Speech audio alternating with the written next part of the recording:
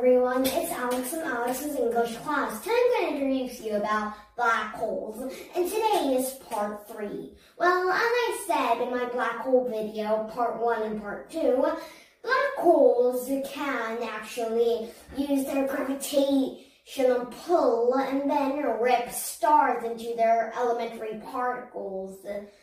But today I'm going to talk about the black hole information paradox.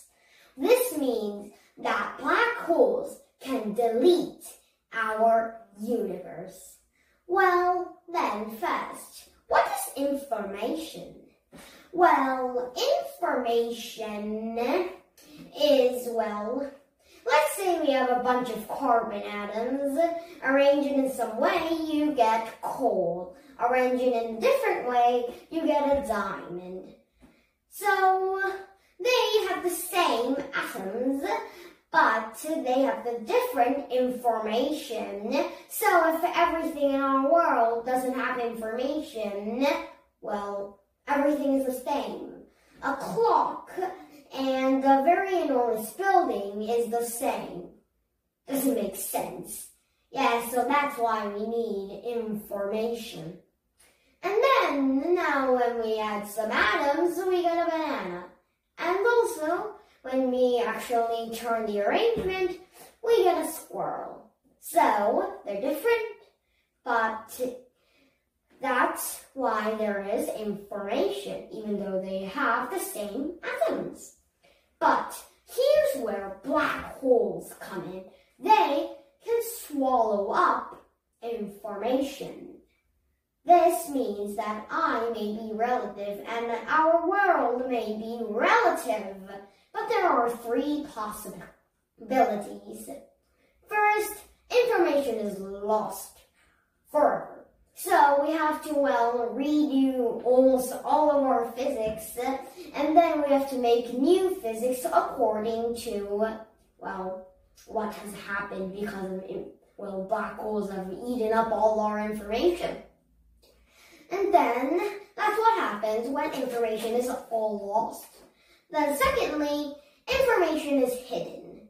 Well, information may be hidden by, black holes may make a little black hole with all the information that it's swallowed, or maybe when it explodes, it leaves a information diamond with all the information. That may be what will happen. It's like you have a hard drive with, all of your family photos, but you can't get access to it. So, it's very great somebody hasn't deleted it, but doesn't help. Yeah. And then third, information is, safe and all. But where do black holes, store their information? Let's say we have a room full of dirty laundry, and then you put some pressure on it, and then you'll make a black hole. Put in more laundry, the room gets more bigger for the black hole. So in real life, black holes, every information we put in it, black holes' surface gets bigger, the event horizon gets bigger to get that information in. But here, 3-dimensional things come in, but then are actually encoded into something 2D. So, this is called a hologram, where a 2D picture may look like a 3D picture. Black holes are just like holograms. But if black holes have a hologram, and then we are holograms, and the universe may be a hologram. So everything we know about the universe is wrong. But the physics that supports this theory is very hard, so I can't put that all in this video. And so that's about the information paradox.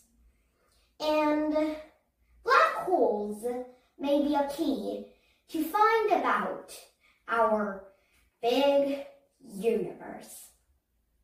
Okay, today I introduced you you about black holes part 3. And next time I'll come with a different topic. Bye bye. See you next time.